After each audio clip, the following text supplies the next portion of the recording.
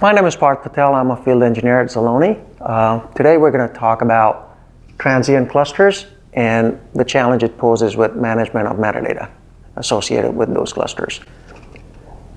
A lot of enterprises are actually looking at cloud to augment or replace their existing Hadoop infrastructure to reduce time to insight at lower cost and scalable on-demand processing.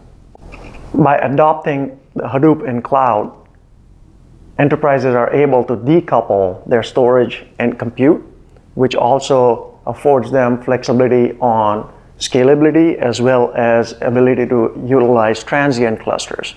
As the name suggests, transient clusters are meant to deploy for jobs that are not persistent in nature, and at the end of the job, the clusters are terminated. One of the challenges that it poses is the metadata associated with those clusters when they're terminated is also lost. Metadata is the key for users to find their data in the data lake, to validate that data as well as perform all the processing that needs to be done. So when the metadata is not persistent, it poses a challenge. How can we solve that challenge?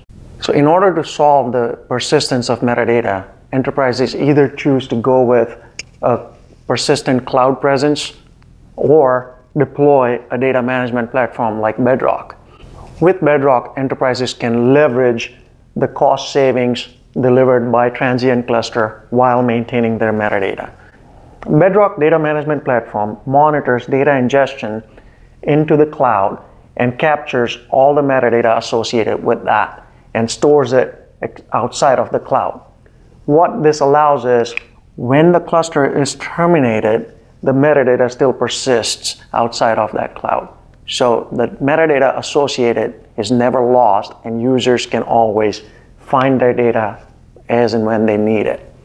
An intelligent data management platform like Bedrock allows flexibility and a centralized way to manage on-prem and cloud-based computing across the enterprise. For more information on Bedrock, do visit our website and read up on our technical blogs.